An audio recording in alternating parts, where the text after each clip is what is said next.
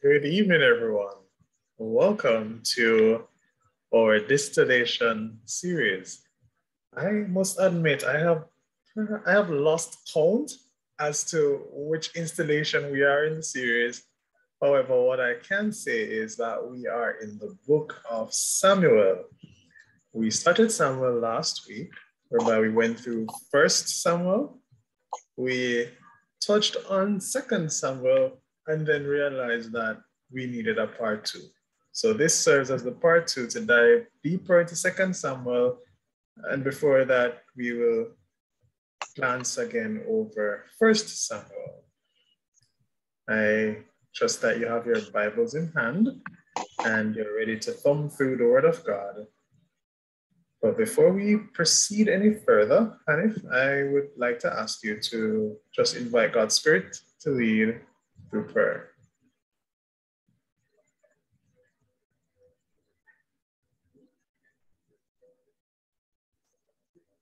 I think you're muted, Hanif. Would you? Let us pray. You hear me? Okay, good. Perfect.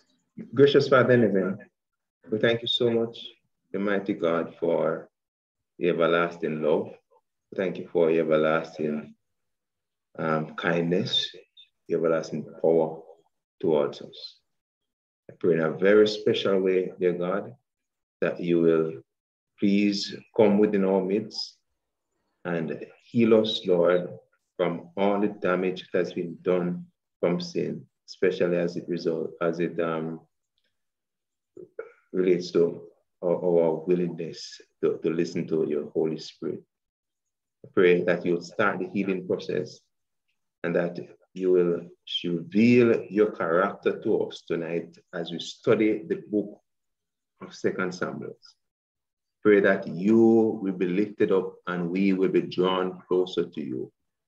May your will be done, great God. Be with our discussion now. These we ask in your Son's name. Amen. Amen. Thank you so much, Hanif.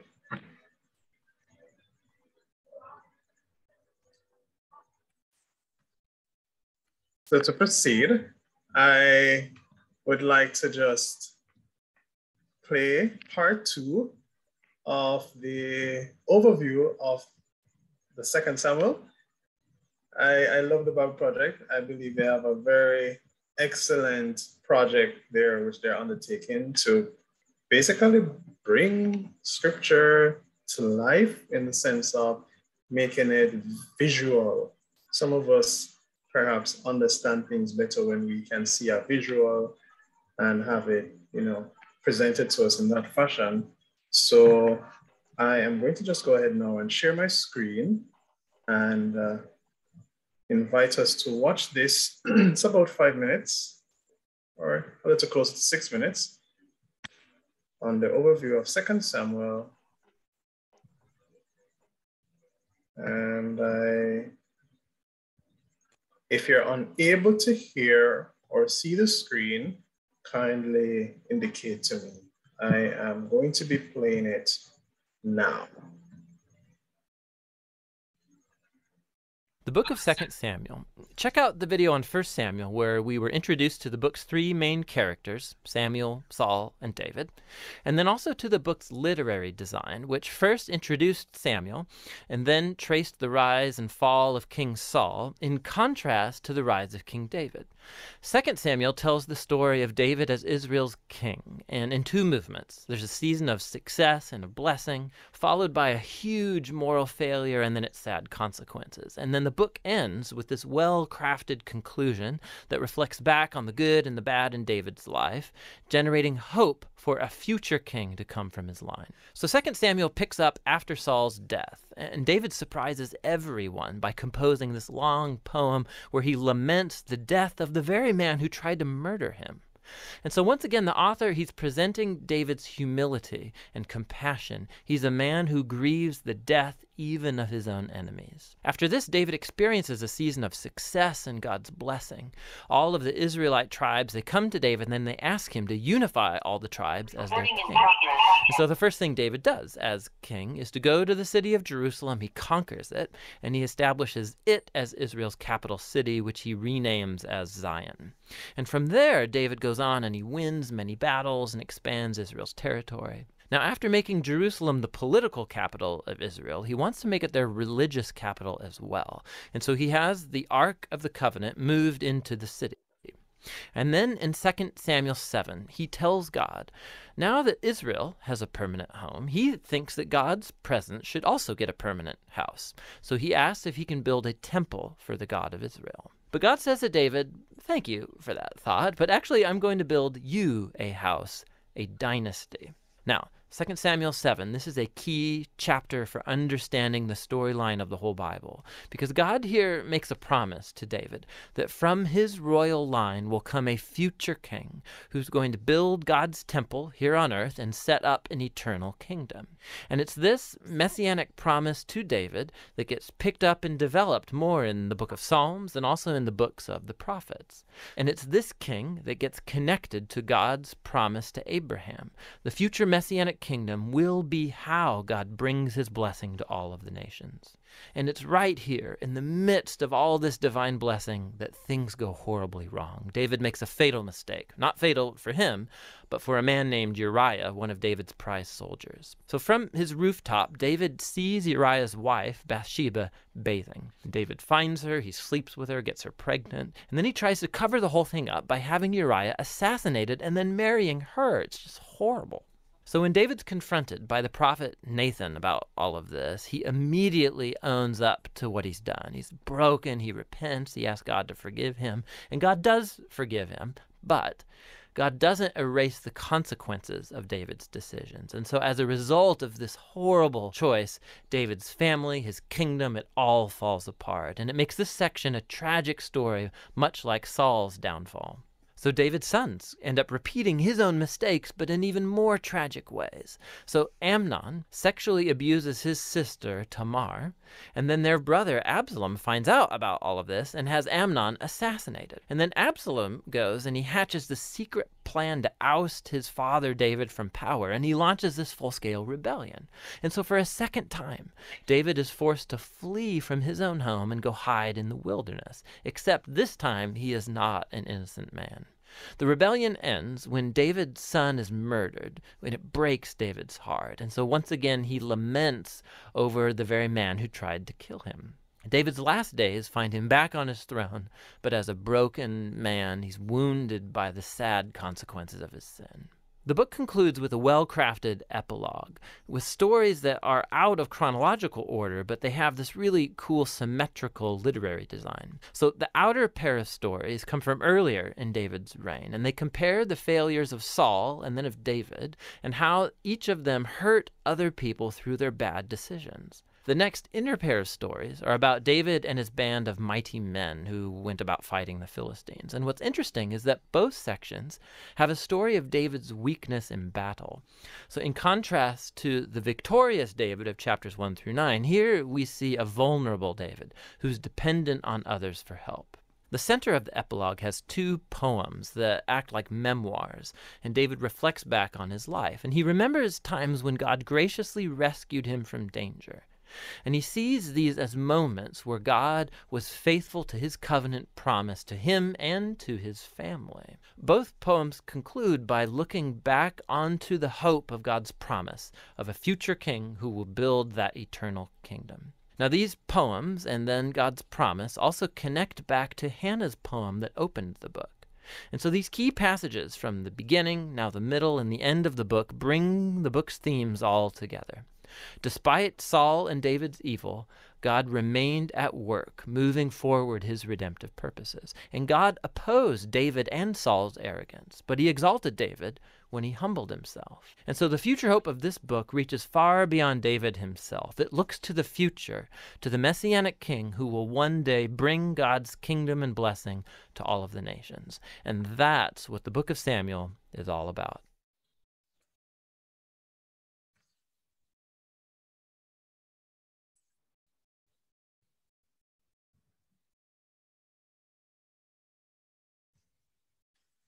All right, excellent. So this evening, myself and Brother Hanif Morrison will be leading out in this study. Just a reminder, the purpose of our study is to, one, have us go through the scripture and be familiar with the contents thereof, so understand how things are taking place sequentially. In addition to that, we ask ourselves the question, what does this reveal about the character of God? How do we see God in every line, in every precept, in everything, even though it may seem far-fetched? How does it reveal more to us about God's character? So as we go through the study, let us bear that question in mind. So, Elder, as we looked at the video just now, gave us a proper overview, a visual overview over the book of Samuel. I also appreciated how they would have chunked it, because the different chapters can basically be combined under various themes. And so just to remind us what those themes are, we see whereby the book started off with David being triumphant. So David experienced political triumph, David experienced spiritual triumph, and even under political, again, that would include military triumph.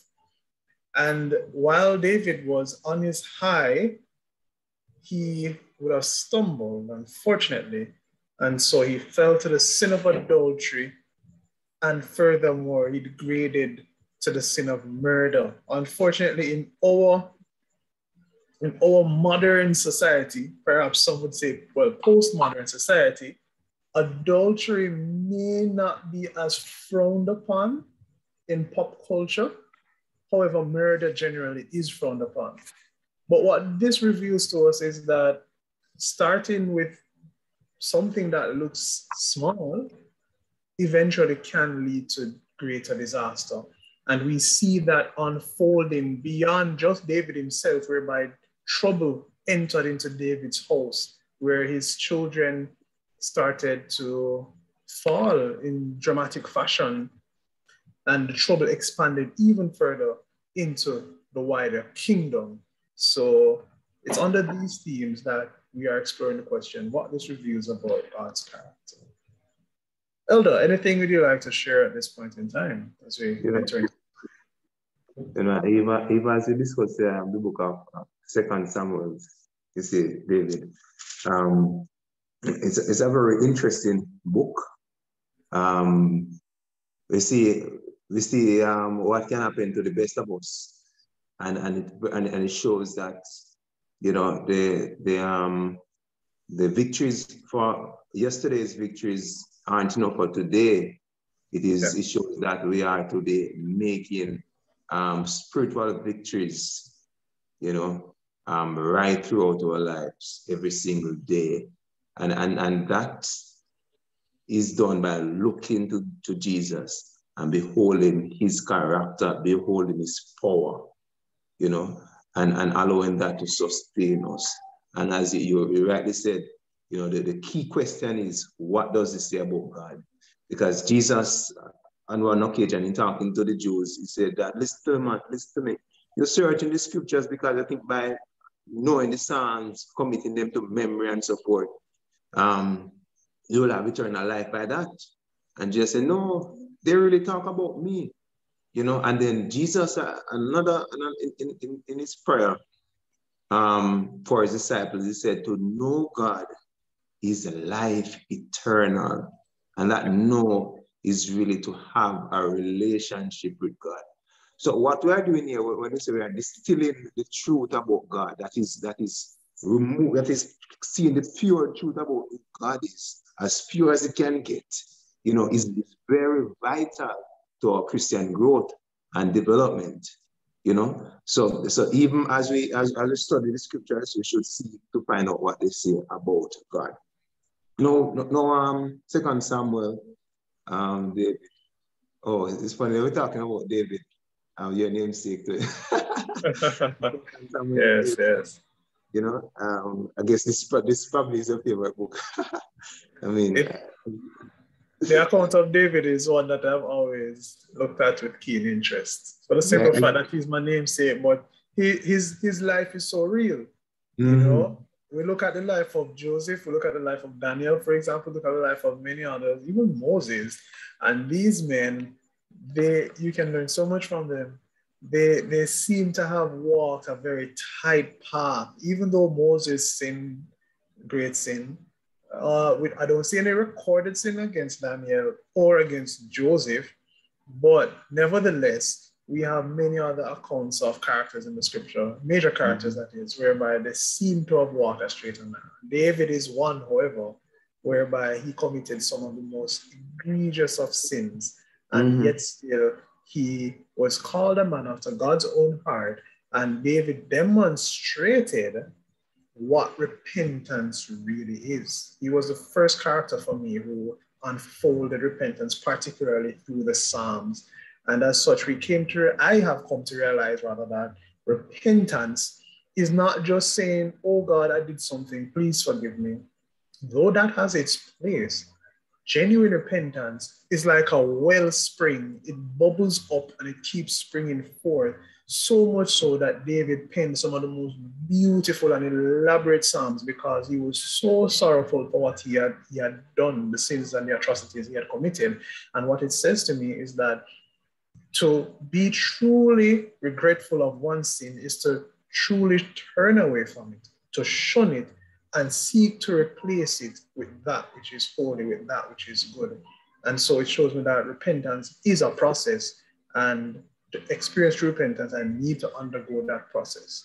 So David for me is one of the real characters, so to say, one which we can learn very practical applications for life. And also David had a spirit of excellence. The fact that David was just a shepherd boy, and he, as we see in 1 Samuel, would have made himself rather available to be used by God, and was used so mightily by God. And when David was on his upward trajectory, he was still mindful of God, whereby he said to God, let me build you a temple, let me build you a house. You know, you're giving us so much great things. We need to give something back to you. So David was still mindful of God.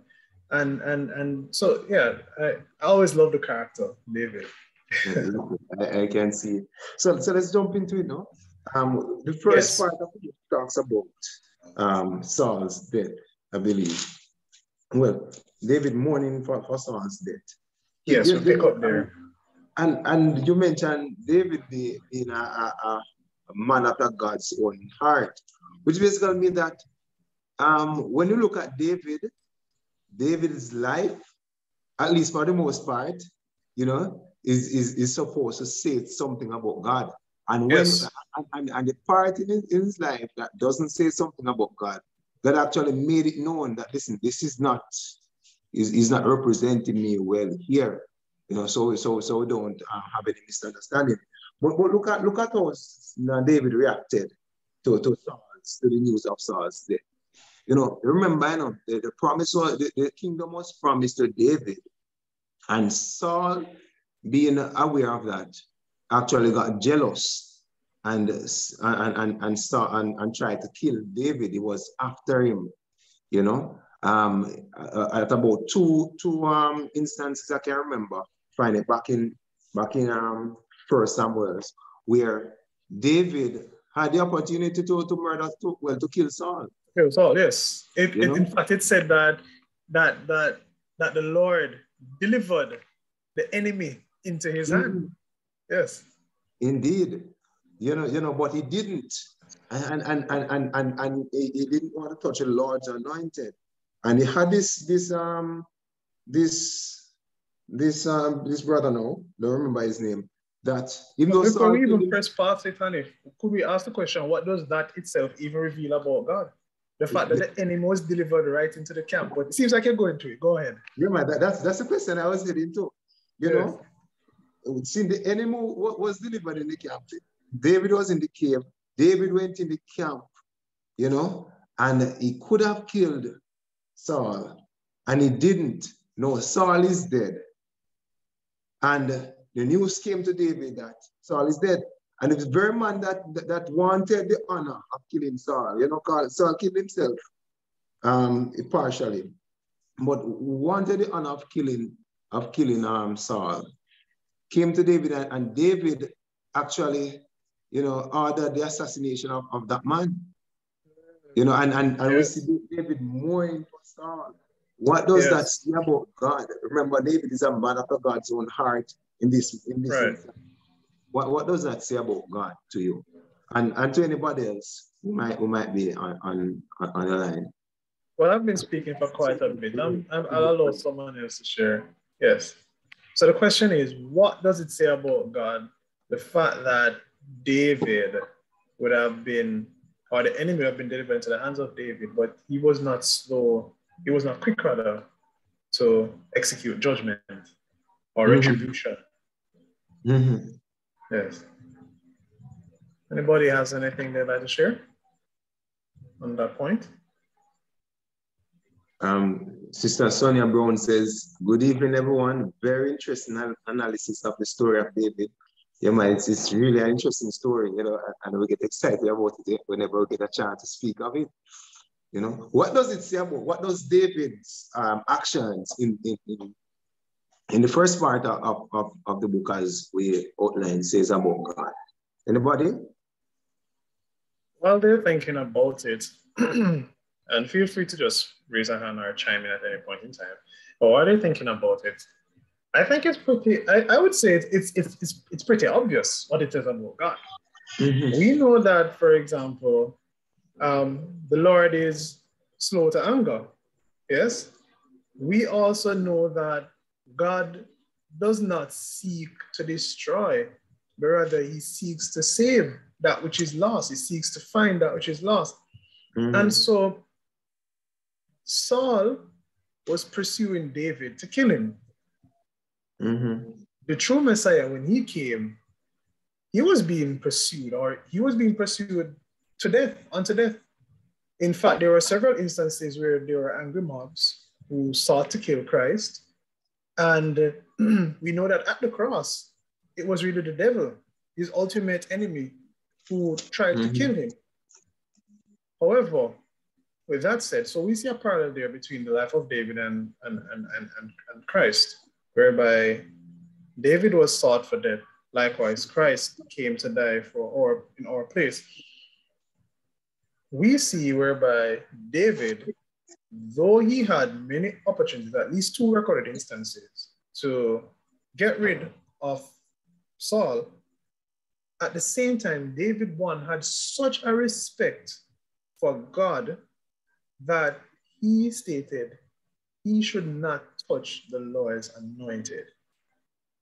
In fact, it is saying to me, it reminds me of when Christ was in the Garden of Gethsemane, when Christ said, if this cup could pass from me, nevertheless, not my will, but thy will be done. Even when you're face to face with the enemy, David sought not his own will. Rather, he allowed God to unfold his will. And so, you have something to share, honey? I have something to share, but finish. Yes, so I was That's a very powerful point. I just want to add. Yeah, man. So I would conclude by saying that, in essence, you know, Jamaicans would have a thing to say whereby we give more rope to hang yourself. It's on our way. However, the truth is, God, or David rather, allowed Saul to reveal the true nature of his heart. And that is what God does. In the end, ultimately, sin will reveal itself, the true nature of the heart of those which are classified as wicked. They will reveal the true nature of their heart in the end. And it is out of their wickedness which they will be consumed.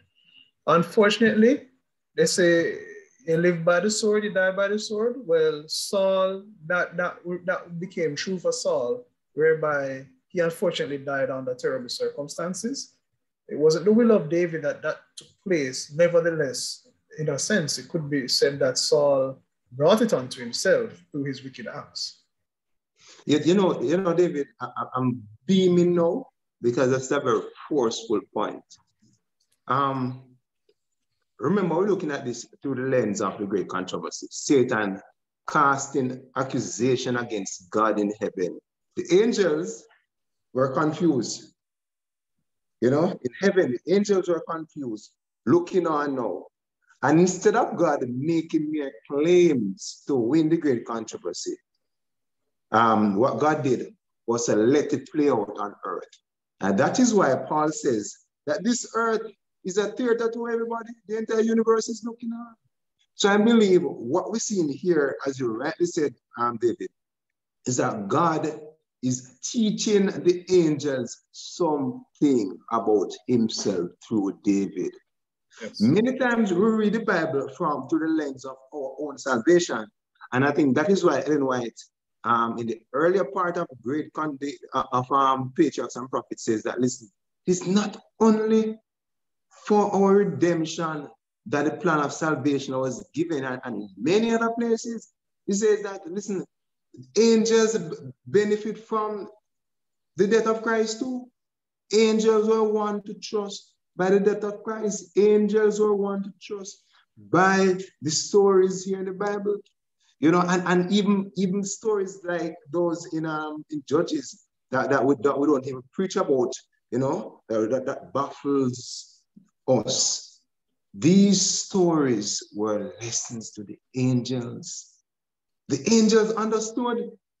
And I think this now that might baffle some of us is a lesson to the angels. And though it is that nobody on earth probably understood, the angels understood. It said something to them about God. Satan cast the accusation in heaven. You know, God is arbitrary, exacting, severe. And come down to now to Eden. Satan said that, listen. Satan said that, listen, God will just wipe you out if you rebel against him. So God let it play out. What I want to add is that how you respond, how you treat your friend, doesn't say much about you as a person, you know. What says something about you as a person, how you treat your enemies. Yes. The text in Matthew that says, therefore be perfect as your Father in heaven is perfect. Many times we look at that in the context of keeping the law, obey the health message, just reform, every reform, you know. As I said, what are the two greatest commandments? Precisely, every reform, and we might even turn, in the process of trying to be perfect, we might even turn reforms into deforms, you know. But in the same chapter of be perfect, it is talking about loving your enemies. And Jesus is actually saying, when you can love your enemies the way God loves his enemies, then you are perfect. Then guess what? You are safe to save. You know? So David now, look at how David treated his enemies. You know? David mourned for his enemies. We see where David was trying to preserve the good memories of Saul. And I think that says something very important to us about God, how God treats his enemies. Look at how God, Jesus treated Judas. If I can knock on a point on it, when you're through, I would ask you to read for us Matthew 5, verse 45, when you're through making the point. Yeah, man. And I know many of us are waiting for God to just give the wicked what they deserve in the end.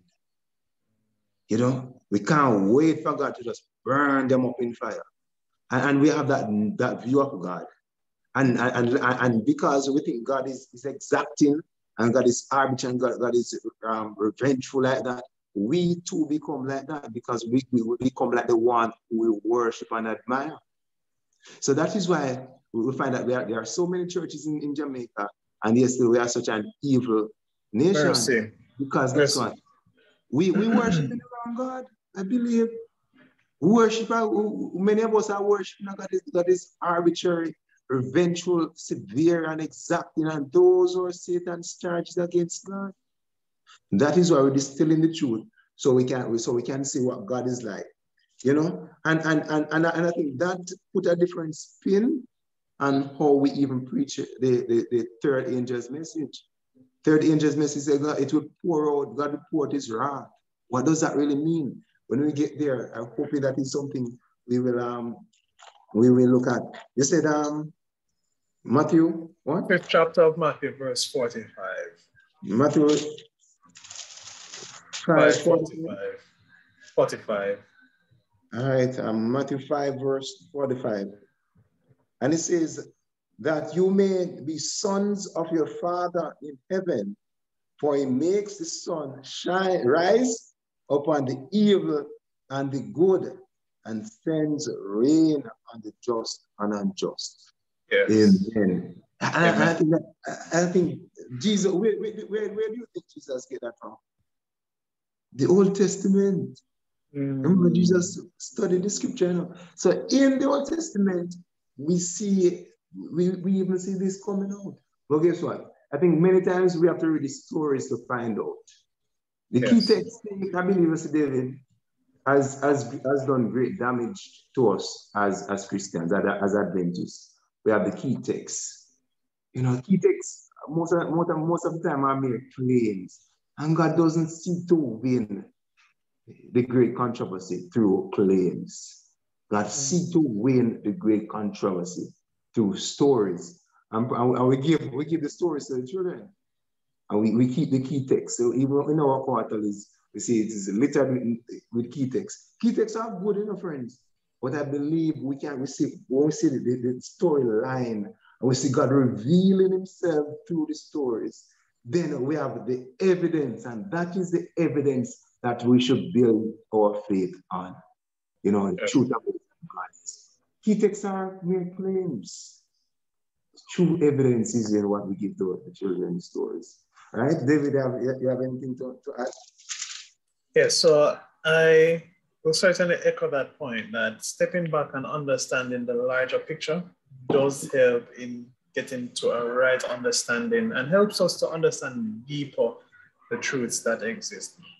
So in understanding David and his triumph, his political triumph, I would love to be able to pull up this and share it on the screen. I had it last week, however, I don't have it this week, unfortunately. I'm going to try and put it up at some point. However, the essence is, when God blesses you, be prepared for an increase in your territory.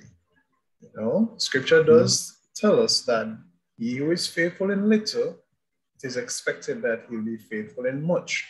And oftentimes when God leads us through certain circumstances in life, it is possible, I'm not saying this will always be the case in this life, but it's possible that while we are here, God is preparing us to take on larger responsibilities. And oftentimes, I will just hasten quickly to say that larger responsibilities doesn't always look like what we expect or think it will look like.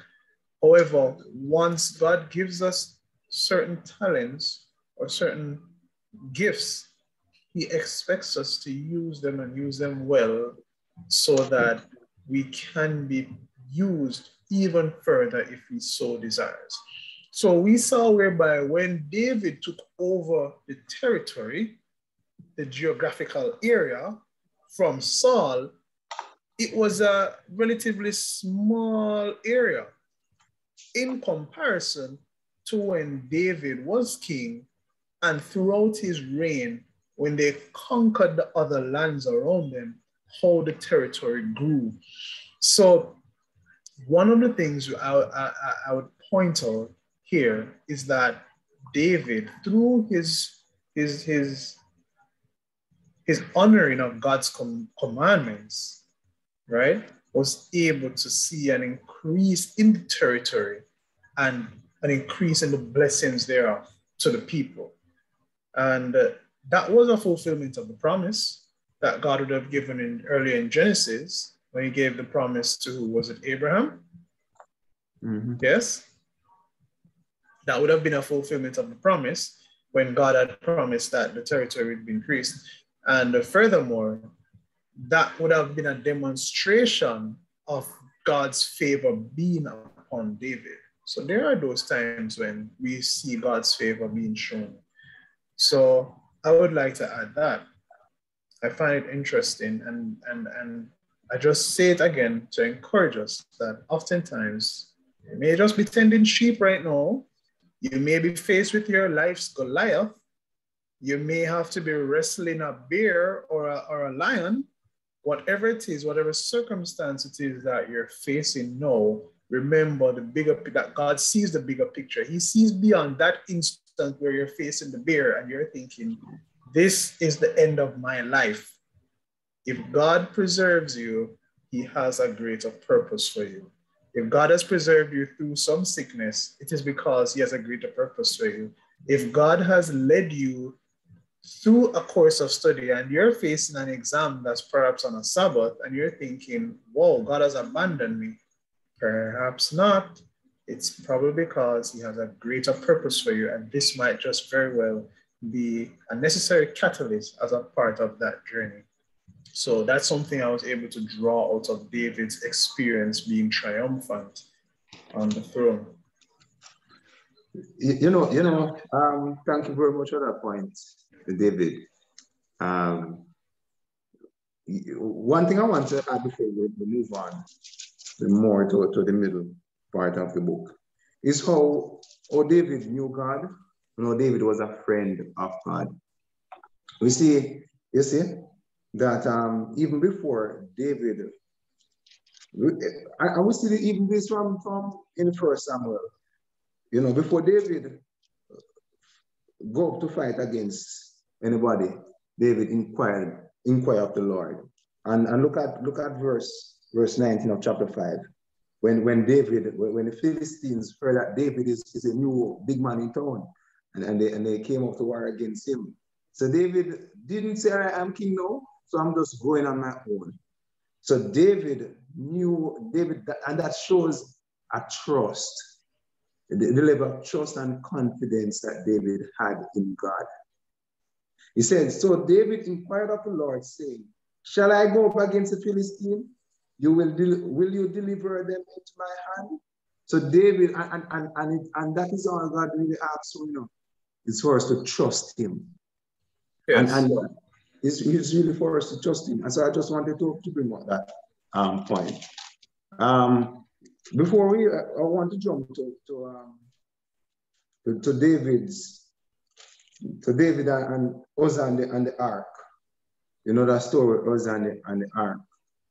Which they were taking carrying the ark now on a cart, and the ark was falling off the cart, and Uzzah stretched out his hand to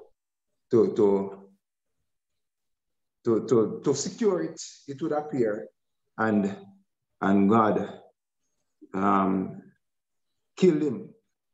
Let me put it that way. The question is, we asked earlier, we see David treating his enemies good. No, look at what God did to Uzzah. What does that say about God? Why would God do it? We have to balance it. We have to ask those hard questions too. What does that say about God? Beautiful question, honey, because this is one that we wanted to touch on last week, actually. And unfortunately, because of time, we were not able to touch on it. While we think about that question, what does it say about God for killing a man who just seems to be merely trying to save, the ark? Mm-hmm. I would just like to go ahead and share the photo right now as to how the territory was increased. You're supposed to be able to see it on your screen. This area, I'm not sure if you can see my cursor hovering over it, the image, but yes, the area that you seen it? Yes, we see it. So this area here, which the cursor is encircling, would have been the area that Saul would have reigned over. So this was the extent of Saul's kingdom, right? And this area in the green would have been the area which the kingdom was expanded by during the reign of David. Now this, just eyeballing it, compared to this, it looks like it was at least a 2, possibly 3 times increase, at least 2 times increase in the size of the kingdom. Then when Solomon eventually came to power, we saw whereby the kingdom to the north, or the territory to the north, was also conquered by the Israelites. Oh. So powerful. When you can look at the imagery, how through service to God, David was able to expand the sphere of influence. Wow, powerful. You know, and you know, and that shows that when we have trust in God, and trust in God, friends, is really you've been willing to listen and obey God. When we have trust in God, God trusts us too. Yes. So it is mutual trust. And that is it. I think that is really how we can restore. That is really how peace, safety, and happiness will be restored in the universe. When we trust God and God trusts us. And that is all that God really asks for. When God trusts us, God can give us more. God can bless us with more. When God can't trust us, David, God can bless us with more because we're going to use it for our destruction and destruction of others. All right, so the story of Uzzah and the ark. Let me read it. Let me read it. It's found in 2 Samuel chapter 6. I'm going to read verses 1 to 9. Again, David gathered all the choice men of Israel, 30,000. And David arose and went with all the people who were with him from Baal, Judah, to bring up there the ark of God, whose name is called the name of the Lord of hosts, who dwells between the cherubims. So they set the ark of God on a new cart. Remember, I know. Yes, and this, I believe, shows how far the people would have wandered away from God. There were specific instructions as to how the ark should be carried. And who should carry it. You know, and so listen to this now. They set the ark of God on a new cart. So they weren't supposed to be carrying it in carts. You know? So could we pause and ask ourselves here, Hanif, that in the midst of crisis, do we throw out the requirements of God? Not at all. You know? So God requires obedience. You know, and yes, and I will discuss the quality of obedience God requires later. And brought it out of the house of Abinadab, which was on the hill. And Uzzah and Ahihu, the son of Abinadab, drove the new cart, you know, and they brought it out of the house of Abinadab, which was on the hill, accompanying the ark of God. And Ahihu went before the ark, and David and all the house of Israel played music before the Lord on all kinds of instruments and fir wood, on harps, on string instruments, on tambourines, on sistrums, and on cymbals. And when they came to Nacon, threshing floor, Uzzah put forth his hand to the ark of God and took hold of it, for the oxen stumbled. Then the anger of the Lord was arose against Uzzah, and God struck him there for his terror, and he died there by the ark of God. And David became angry because of the Lord's outbreak against Uzzah, and called the name of the place Perez Uzzah to this day. David was afraid of the Lord that day, and he said, how can the ark of the Lord come to me? You know, and I think this is probably something you highlighted earlier, David, that David was genuine. David was honest. He says David was angry. David could understand why, because this is David's friend now, you know. David, God has been David and God, they are friends. David knew God. And David couldn't understand why God would do something like this. So David was angry. And the question is, what does that say about God? Why would God do something like this?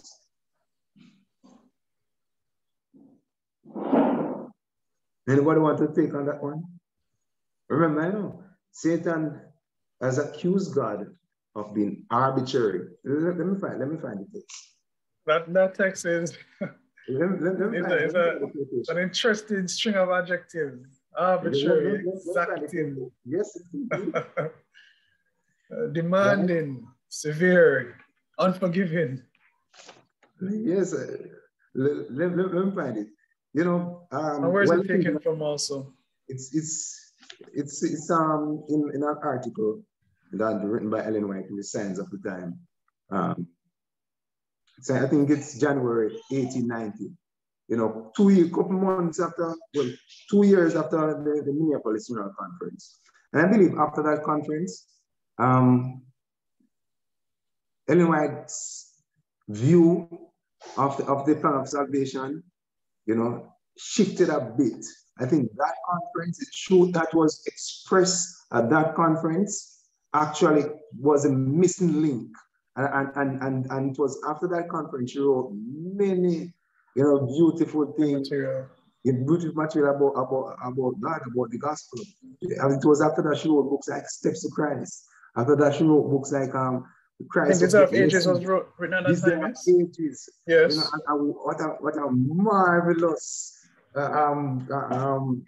manifestation or revelation of God's character. You know, and I think it will do really good to us, David, if we go back and study these things. Let me read the quotation. Satan sought to intercept. This is talking about before Jesus, when Jesus came to earth. You know, she's describing, you know, the atmosphere and what was happening before. Satan sought to intercept every ray of light from the throne of God. He sought to cast his shadow across the earth that men may lose sight of,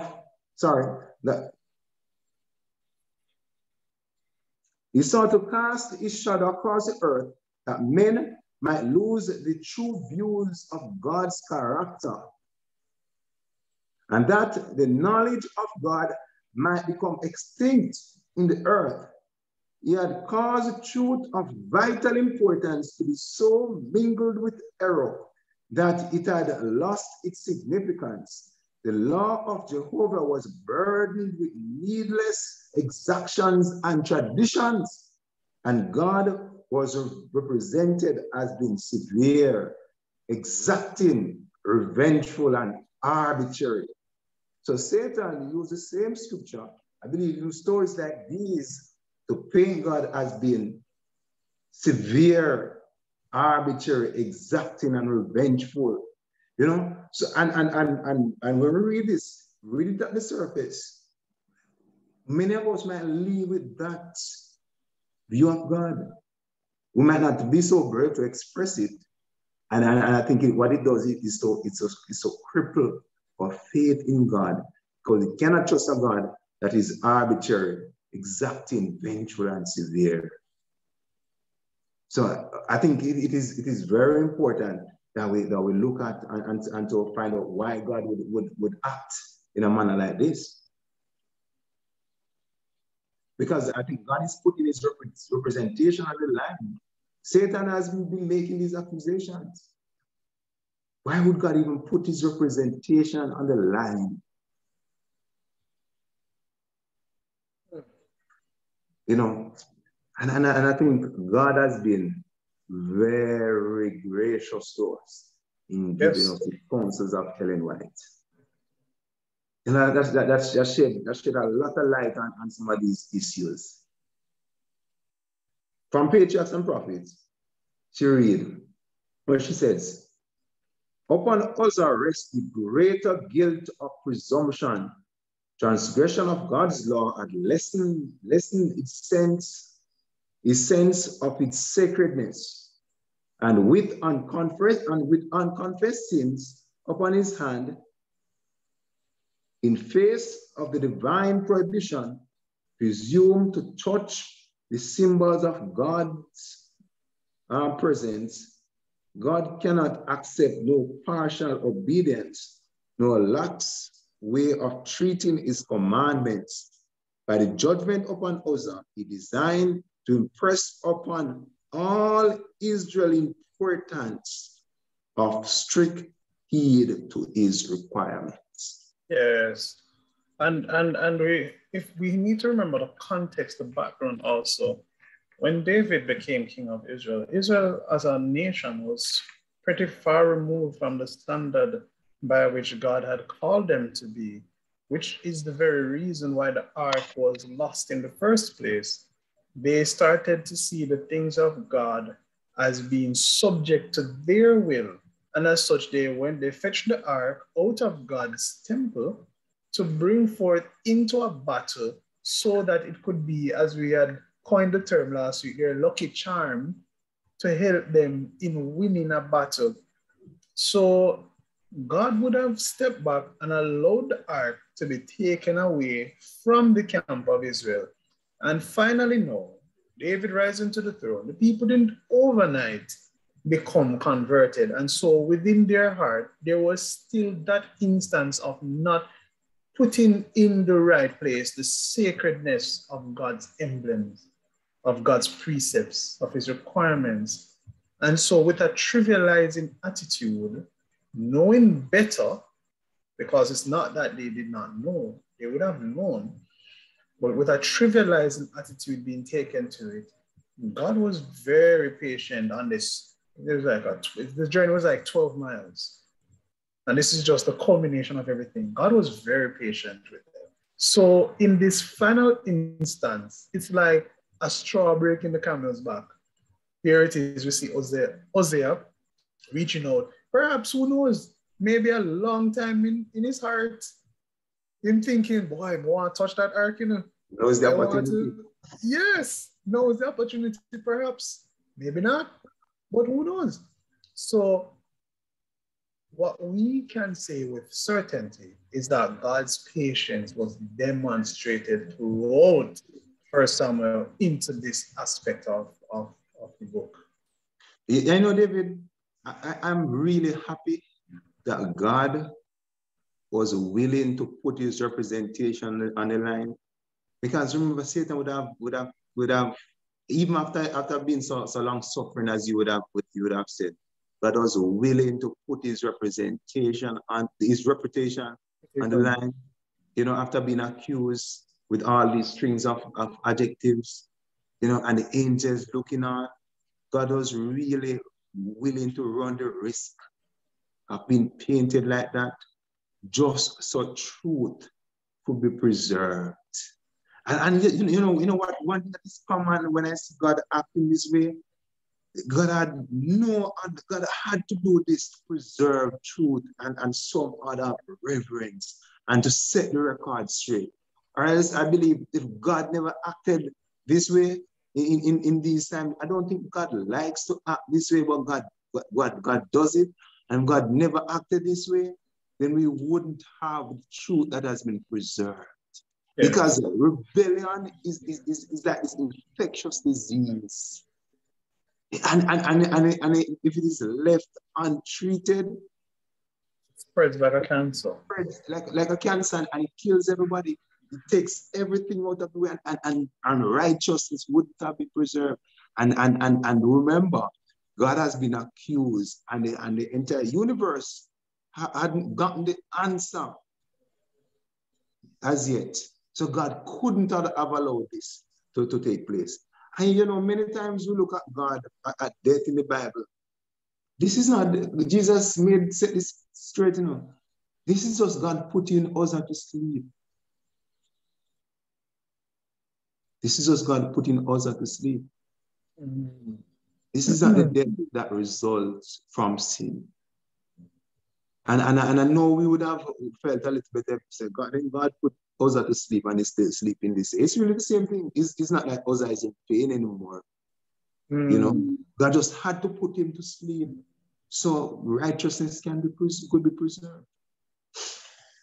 You know, if there's nothing else, we can. That's one way of looking at it. Yes, that is like a sleep. I know many times, even in our bid to defend the doctrine of the non-immortality of the soul, we because people to think that it is not so far-fetched, you know, that the soul is immortal in a sense. We know that the soul is not immortal, but when you die, it's like you go to sleep. The next conscious moment you have, you will be face to face with God. Well, that is if face to face at the second resurrection. That is the great hope. Face to face with him at the final resurrection. Yes, you know, so it is just like a sleep. So God just put you to sleep. And God has to put some people to sleep. So that people who want to be saved, you know, and has the potential of being saved, you know, can be saved. Well, hey, the question could be in some people's mind. Why does it seem like God is more long-suffering with some than others? Good question. You want to? Anybody want to add to that? I'm throwing this one out to the wider group. Felt like God is perhaps more long-suffering to some than he is to others, and what does this reveal about God? How can we better understand that? Because that seems to me to be a little contrary to God's character. And the Bible says God is no respecter of person.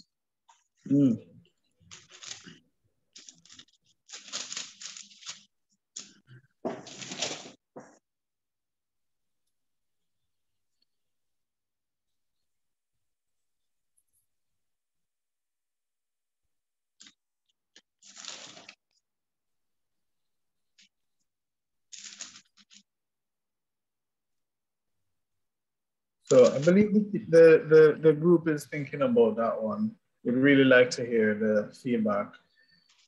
While you're thinking about it, we press on with the study. And as we wind down in the end, I'll bring back the question and ask to see if someone has something to share on the matter. So shall we dive into David's unfortunate decline? Yes, sure. I think it's about that. Yes. So I believe it's what, chapter 11? Chapter 11 of 2 Samuel.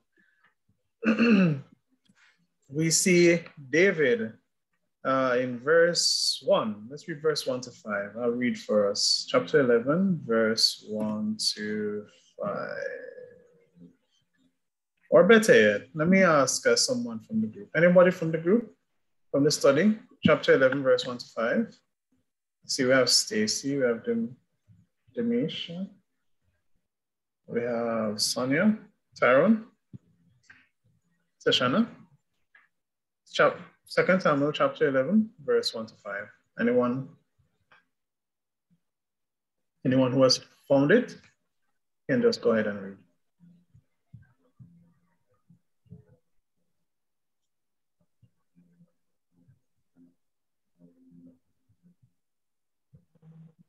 All right, I'll take it. 2 Samuel chapter 11, verses 1 to 5. Yes, that's correct. Okay. And it came to pass, after the year was expired, at the time when kings go forth to battle, that David sent Joab and his servants with him and all Israel, and they destroyed the children of Ammon and besieged Rabbah. But David tarried still at Jerusalem. And it came to pass in an eventide that David arose from off his bed and walked upon the roof of the king's house. And from the roof he saw a woman washing herself. The woman was very beautiful to look upon. And David sent and inquired after the woman. And one said, is not this Bathsheba, the daughter of Eliam, the wife of Uriah the Hittite? And David sent messengers and took her. And she came in unto him, and he lay with her. For she was purified from her uncleanness. And she returned unto her house. And the woman conceived and sent and told David and said, I am with child. Thank you, Sharon. Now, last week I would have said that going through the book of Samuel was like, it's like a series on Netflix. Sasha and I said the same thing earlier while we were listening back over. Man, this is a drama series. This is a major drama series. I mean, because we probably wouldn't allow our children to watch. Yes, actually, yes. So it just goes to show that these are real issues of life. And if David was a man after God's own heart, and David was king, was in one of the highest positions, David at the same time seemed to have his own weaknesses. And the devil knows our answering chord. He knows that which will get to us. And so that's why we have to be very cautious in our walk. Because David could I name bed, David could I read to school, whatever it is, there's nothing wrong with going out and getting some fresh air. Yeah? But interestingly enough, he just went outside, the cool of the evening, and there his eyes beheld. And even then, David could have looked away, turned back, and go back inside the house. However, he decided to continue to look. So it just shows how imperceptible sin can be. It's almost like he came and find him. Even though he went to the roof, he looked, but then the weakness of the flesh kept him looking, or the curiosity of the mind, or whatever it is we want to describe it. He kept looking at Bathsheba, and we saw a major decline from that point forward. Now, the question I would like to ask the group, and perhaps you as well, Honey, is that what lesson can we learn out of David's sin? I would have highlighted a few just now in terms of whenever we encounter the things that we are weak against, that we seek a means of escape as quickly as possible. Don't toy with sin. Don't play with sin. Don't crawl away from sin, perhaps somewhere in the back of your mind, hoping it will catch you and drag you right back in. Because sometimes that's how we treat sin, let's be real. We crawl away from it, hoping it will catch us. Rather, we are to flee from temptation. That's right. We've not allowed it to become sin. Flee from it, run away from it, avoid it like you would the plague. Yes? So that we can learn from David's sin. What else can we learn about it? We also see that there's no small sin. Yes? David could say that he just looked, but out of looking, we saw what the consequences of that were or was. So any other lesson can we learn from this encounter? Ellen White says the Bible must be taken as a whole. And read everything and see the outplaying of the great controversy, and see the allowing one part of the Bible to answer the other part. In Genesis, we see man being banished from the garden and man was put to work. The man never had any time to be idle. And though it is, and when we look at Genesis, we mentioned the point that was God being gracious to man. And here we see now, right, why God put man to work. And as we go through the book of Samuel, we see, of 2 Samuel, we see the string of events over and over. David lost 4 of his sons in very, very tragic and some in a way that none of us would want to lose our son, you know, and the evil and disaster that resulted from just one sin of idleness. Let me read this from If I may add before you read that, honey, another important thing that I was able to identify is this. When you're at the pinnacle of your career, of your walk, whatever it is, when you're on your high, you know, when spiritually things are good, you're on point, Bible study is excellent, you are guarding yourself with the word of God, you are working faithfully, perhaps you have a position in the church, or you're on a ministry group, or whatever the case is. Do not for a moment ever think that it is through your own efforts, lest ye shall fall. Always, daily, consecrate yourself anew for that day, every single day, because we saw where it was when David was at his pinnacle that the devil intercepted himself and was able to cause David to fall, and to fall in such a dramatic fashion. One sin after the other, the sin of lust, you had lust, then the adultery, then the lying, then the murder, just total decline. Personally. And the Bible says a little leaven the whole lump. You know, a little baking powder. In other words, that's a little baking powder. Swell the dumpling. The whole thing, yes. There's a little baking powder. So there's a little sin of idleness caused David to commit murder and was responsible for the death of his children. Four children. You know, I just want to read 2 quotations. One, talking about from Sister White, from Patriarchs and Prophets. 7:18. It was now, while David was at ease and unguarded, that the tempter seized the opportunity to occupy his mind. The fact that God had taken David into so close connection with himself and had manifested so great favor toward him should have been to him the strongest of incentives to preserve his character of unblemished. Preserve his character unblemished. So he's saying, and that is true for us too, you know.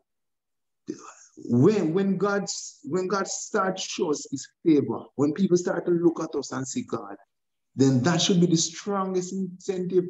That was a strong incentive for people like Moses.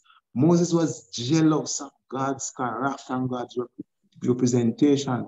Likewise, we as Christians, bearing God's name, we should be jealous.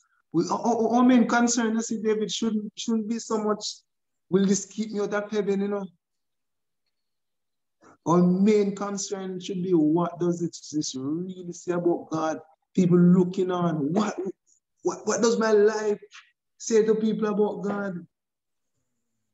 And it is when we are so sensitive towards God's character and God's representation, especially in light of a great controversy where God is accused of being arbitrary, exacting, severe, and vengeful, and unforgiving. Our lives should, and that is why the earth is a theater. But it says, I believe in Titus 2, to live soberly and righteously. people who are zealous of good works. Zealous of good works. Yes. Not because of legalism, zealous of good works, because we see God as a God of somebody who performs good works. You know, Yes. righteousness is really doing the right thing at the right time for the right reason. If any of those three from the Trinity of righteousness is missing, Like that. then it's not righteousness. If you're not doing the right thing, of course it's not righteousness. It's well, I don't know what that is evil doing. If you're doing the right thing but not at the right time, not righteousness. If you're doing the right thing at the right time but not for the right reasons, still not righteousness. And I think oftentimes we don't do the right thing for the right reasons. That is oftentimes called legalism. The right reasons should be to preserve the character of God. You know, listen to what she says now. But when in ease and self-security, he let go of his hold upon God, David yielded to Satan and brought upon his soul the stain of guilt. And you know, when we get further down into the New Testament, and we start talking about the judgment, David, Ellen White says that Satan has an accurate record of all the sins that he has tempted us to commit, and he presents them when our names comes up, when our names come up in the judgment, as a reason why he should destroy us. You know, and I just want to read this, and other people might say, you know, well, David was a man after God's own heart. Listen to what Ellen White says from the book Testimonies on Sexual Behavior and some other sexual behavior, adultery, and divorce. What's the name of the book? Testimonies on Sexual Behavior, Adultery, and other and divorce. While I prepare to read that, while I prepare to read that, I must say, man, we have a lot of material, brethren. Can I tell you? Yeah, any topic you want. If you want to learn about gardening, if you want to learn about cooking, if you want to learn about a trade, if you want to learn about preparation for parenthood, if you want to learn about preparation for marriage, if you want to learn about how to run a business, if you want to learn how to go into ministry, whether with the church or if you want to go into personal ministry, we have so much in terms of resources. Man, God has left us in darkness. And I believe us as Adventists are so blessed with so much light. And you know, and let me stay on course.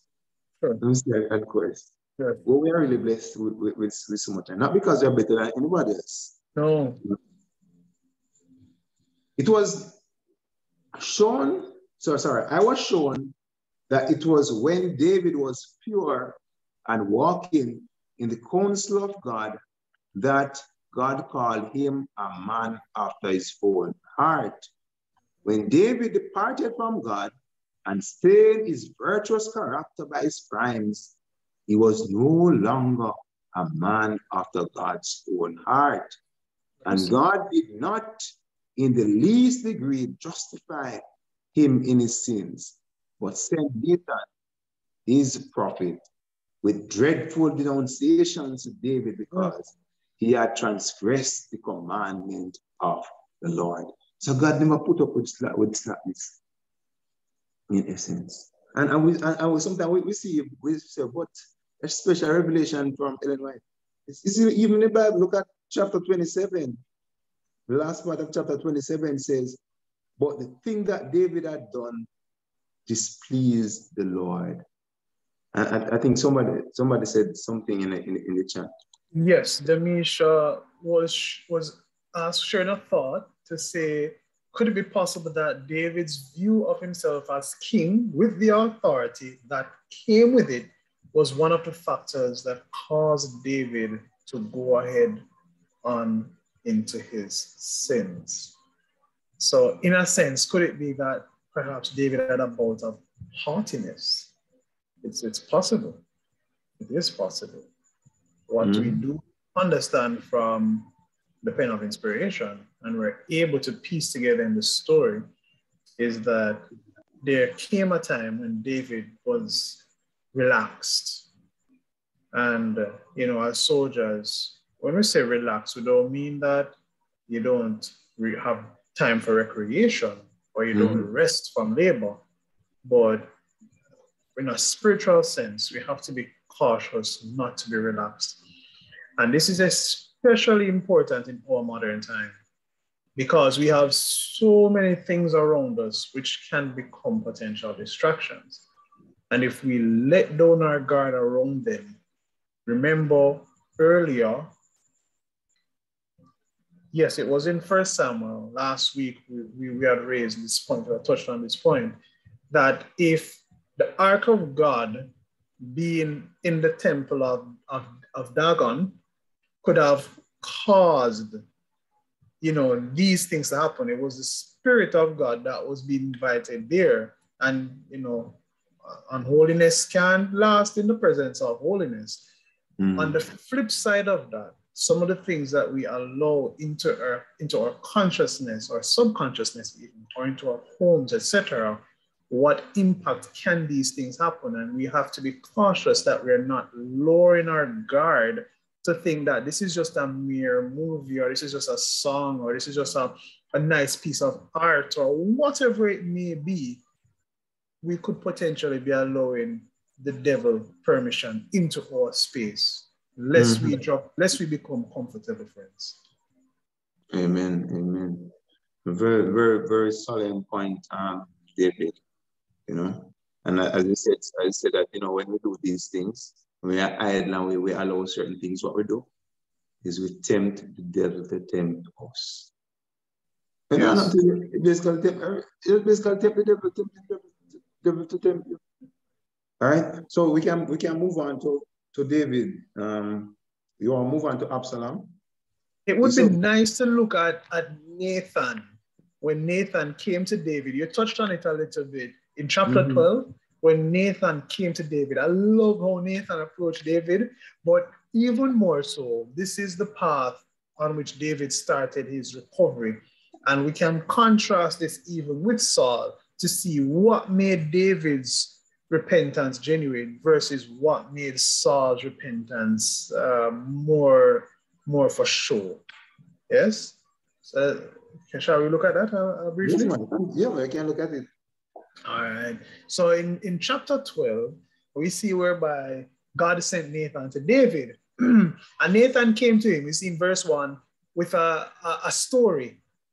It says, there were two men in one city, one rich and the other poor. The rich man had exceedingly many flocks and herds, but the poor man had nothing except one little ewe lamb. And we know a ewe is a female lamb, which he had bought, so he paid for it. And he nourished it. It grew up together with him and his children. And if you know anything about, in Jamaica, we don't really have lamb, but we have goats. And for those who would have grown in perhaps rural areas, even though I think people in the city do have animals at times, which would be farm animals, not so common though.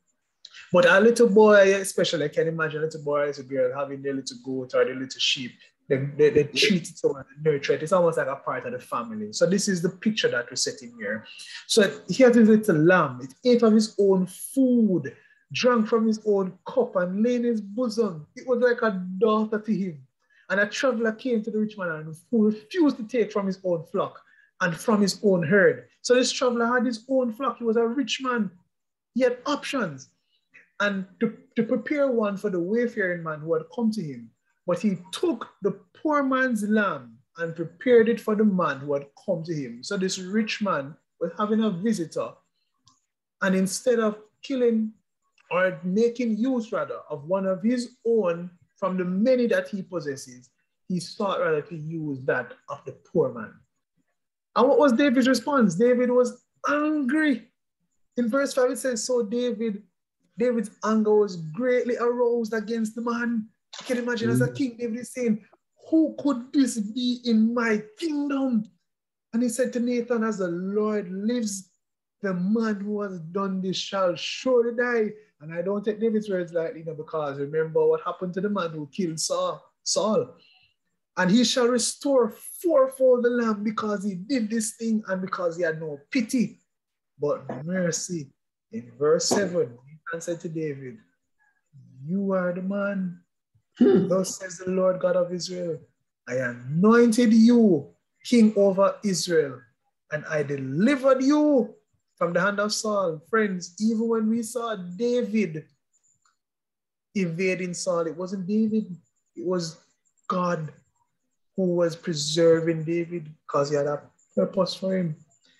I gave you your master's house and your master's wives into your keeping, and gave you the house of Israel and Judah. And if that had been... God gave David wives? Yes, that's what it says.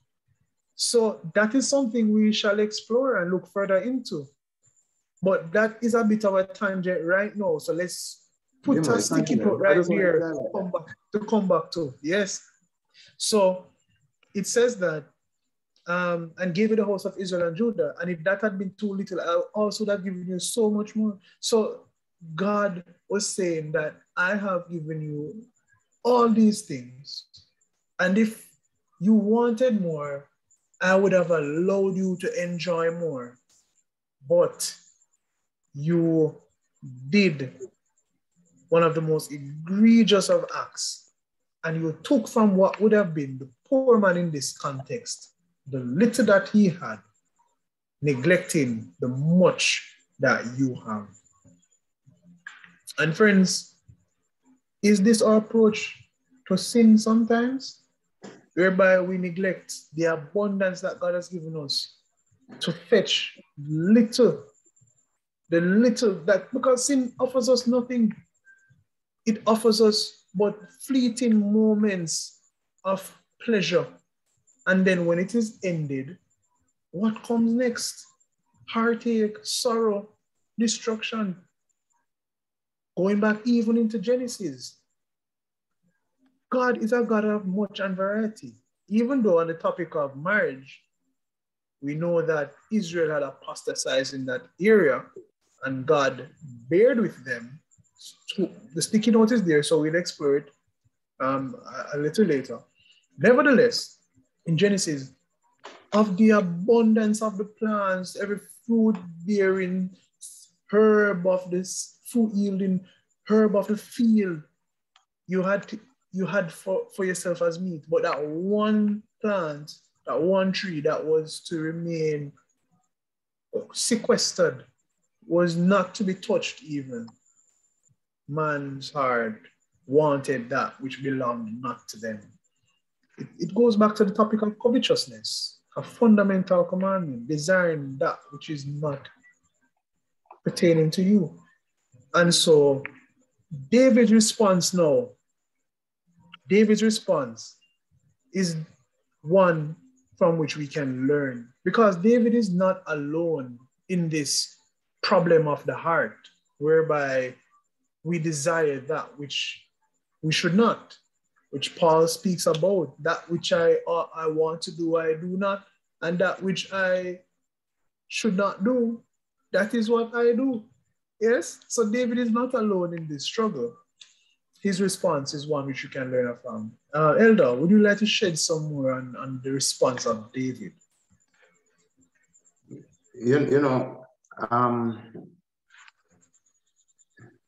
When we get to the New Testament, we'll explore this subject a little more, and that is the subject of how are we really judged in the end. And I think this is a little peek of how we are judged in the end. Realize that it is David actually pronounced his own judgment. Yes. You shall pay for it fourfold. Many times, Jesus said, that which you measure unto our next man, it shall be measured unto you. Unto you, indeed.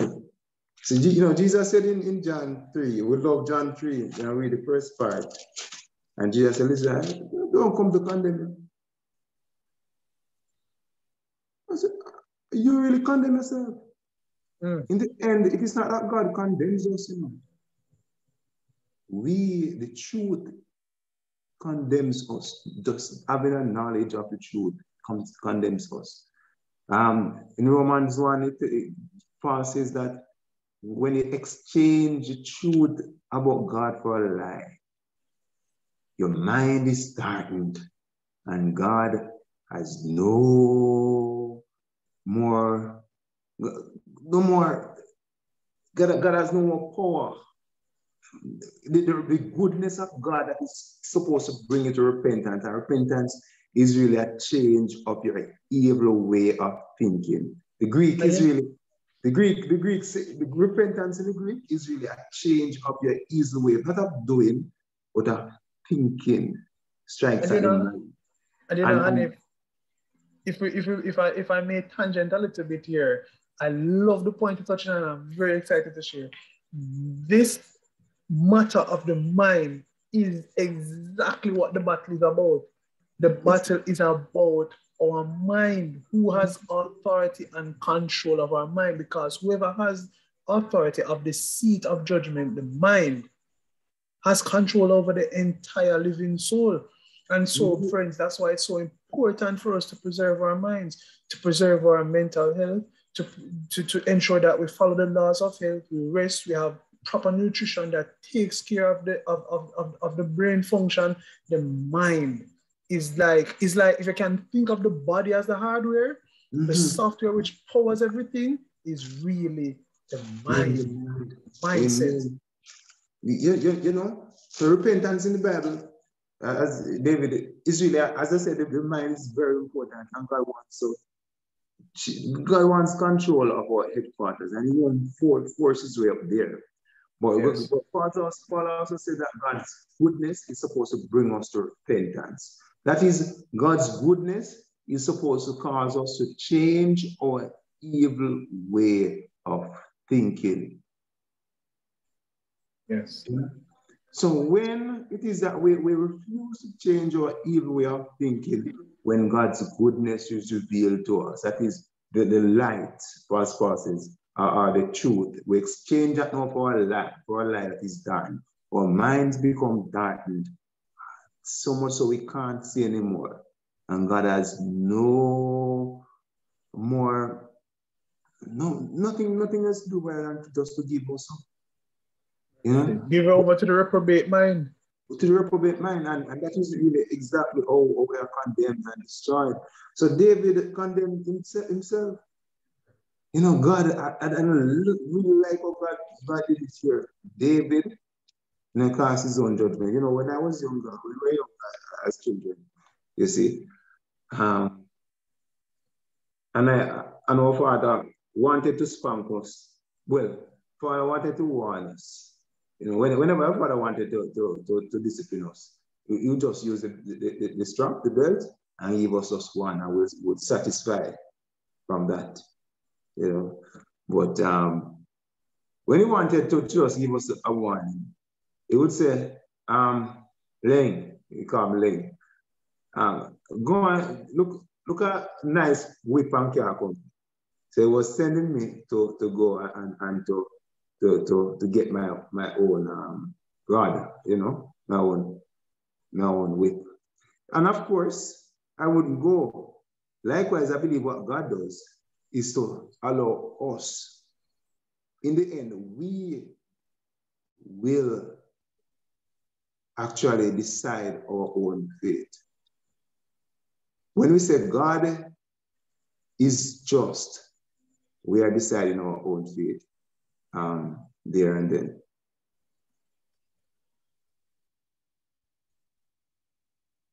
I think, Demisha says something in the chat. She says, it is unlikely for us to know ourselves, especially our negative character traits. We should ask God to show us our sinful ways, as Nathan was able to show David his own ways from another perspective he could see and understand. Amen. Amen. Amen. And if I may add, Hanif, it was David himself who said in Psalms 193, 23 to 24, well, was it David who wrote that psalm? It's a question we should ask ourselves. I don't remember if it was David who wrote Psalm 139. Perhaps it was. Nevertheless, the message is what matters most. Psalm 139, 23 to 24. Search me, O God, and know my heart. Try me and know my anxieties, and see if there is any wicked way in me, and lead me in the way everlasting. Now that sounds like a man who was truly repentant. And this echoes what Demetia says. And these are the things, friends, when we pray, let us elevate our prayers to ask for these more fundamental points. Lest I be mistaken, God cares for every aspect of our being. So there's nothing which we should refrain from asking God. Nothing. In that same breath, let us not forget to ask of him these things also. Ask God to search our hearts. Ask God to bring to our attention the things which we need to sacrifice and which we need to have cleansed from us. Ask God to supply the emptiness once we overcome the sin, the emptiness that is there. Ask God to supply a fulfillment for that space So these are very, very core things which we need to ask of God. And he who gives good gifts so freely will surely bestow it unto us. What we need to do is just be prepared for when the answer is given, because chances are that which we hold dear is perhaps that which we might need to let go, as maybe the case of the rich ruler, the young ruler. I may be taking it a little out of context here, but bear with me. When the young ruler asked Christ, what more can he do? Christ said, sell everything that you have and come follow me. What this is saying is that, are we prepared to let go of even the things we most hold dear for the cause of God? Is there something that if God says, let go of this thing, are we prepared to let go of it? So while we ask God to search us and to create in us a new heart, the process of getting there, we need to remember that it is not an overnight process. It is a period of sanctification, is the word we used. It is a period of trials and overcoming and perhaps slipping away into the temptation, but remaining focused on Christ, we can and we will overcome. As God promised us, he who is the author of our faith is also the finisher of our faith, and he will carry us to it. Amen. Amen. Thanks very much for that, David. Every time I say David, I remember talking about David. So we'll find out after that we see that led to David losing one child. That yes. Uriah's wife. That's what's her name? That was again? Bathsheba. Was it? Yes. We lost that child. We'll find out even Amnon.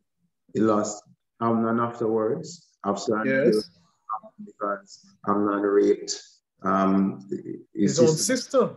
Mm-hmm. I believe it was his stepsister, if you remember. His half sister, I believe. Yes, his half sister. Yes, his half. Yes.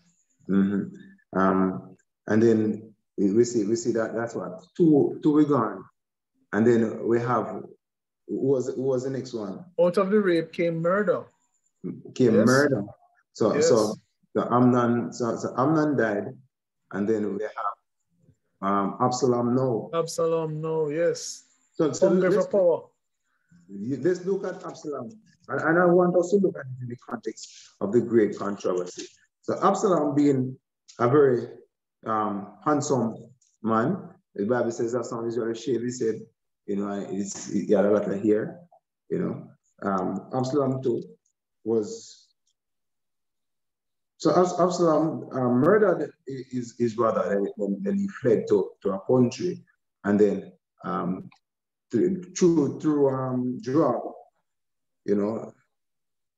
Joab through Joab brought him back through David, in a sense, because David was sad and so forth. And then in that, Absalom, David never really wanted to see Absalom before. So what Absalom did was to send to call Joab, I believe, and Joab never turned up. And Absalom set Joab feet on fire, to get Joab's attention. And that is how Absalom can get audience with David. Absalom now, and this is the part that I want us to look at. You see, Absalom being, after murdering his brother, getting his father's forgiveness, and was restored somewhat, as a child. Absalom went and sat by the gates, and when people come with their counsels, Absalom can say, you have a point. That's a very good matter, only if there was somebody, a deputy, in the kingdom, the judge. At least I would give you justice. Listen to what she said. Absalom said, verse 4 of chapter 15. Moreover, Absalom would say, that I were made judge in the land, and everyone who has any suit or cause would come to me, then I would give them justice. I think, how do you think? How do you think the angels in heaven reacted to this entire story now? Do you think it was familiar to them? It sounds vaguely familiar. It sounds vaguely familiar. It sounds like, I've heard two schools of thought. Some say history repeats itself, and I've heard some say history doesn't repeat itself, but it sure does rhyme. So either way, take it. This sounded vague. The angels probably was wondering if it's a deja vu moment. Precisely. Who else sat outside and said, listen, are you sure you're getting justice? If I could be a judge in this place, then I would give you justice. But no, that's just a thought. I'm not judge, I'm just a little man. I can't give you justice. The same rebellion. I think God allowed these things so to play out just to say something to us who will read it afterwards, and also to the entire universe looking out. And then God allowed the story to play out to the end. And look at how gracious. Why honey, if you're convicted me here? Yeah, go ahead, man. Wasn't there somebody in the story before that was very gracious? That sought to win Lucifer. If you read Patriots and Prophets, the man have a big evangelistic campaign that help just to win Lucifer and angels. Angels would probably go over to Lucifer and say, listen, hear me out, Virgin. God is just. God has our best interest at heart. Lucifer, like sometimes you preach and people feel convicted and think about it. Say, but. And that was what went on in them. God tried to win over Lucifer. And Lucifer exchanged truth about God for a lie. And his mind was darkened. And by saying, I will give you justice, Absalom was saying, listen, David isn't just. He's not giving you justice. Lucifer said the same thing, that God isn't just.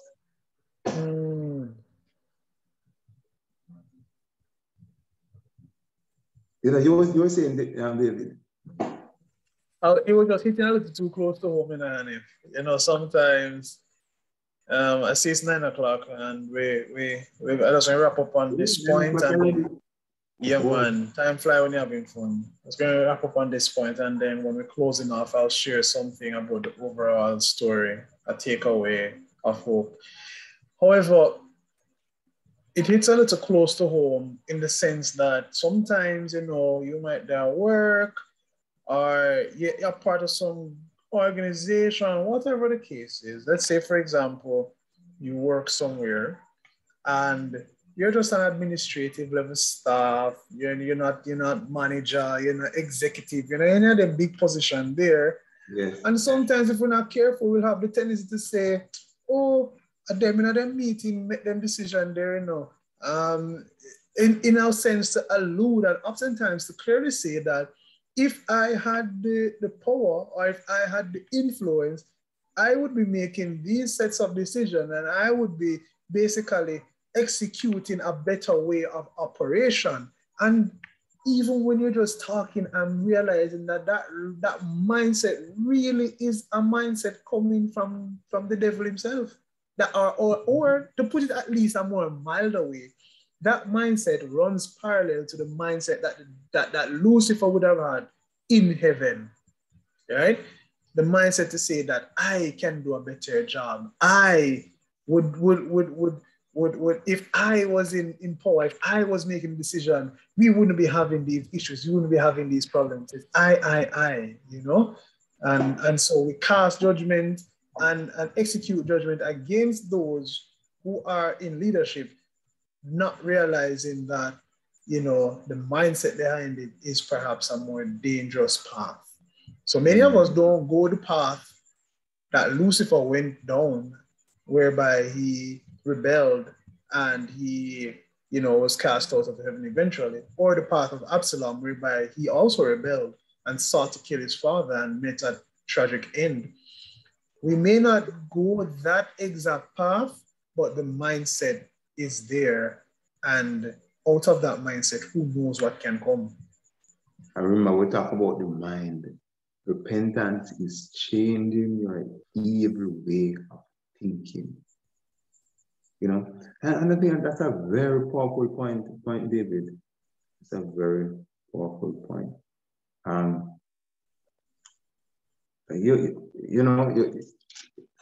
You want to just look at the end of David's life and then we just those one and two sentences on it or sum it up and then we pray and close.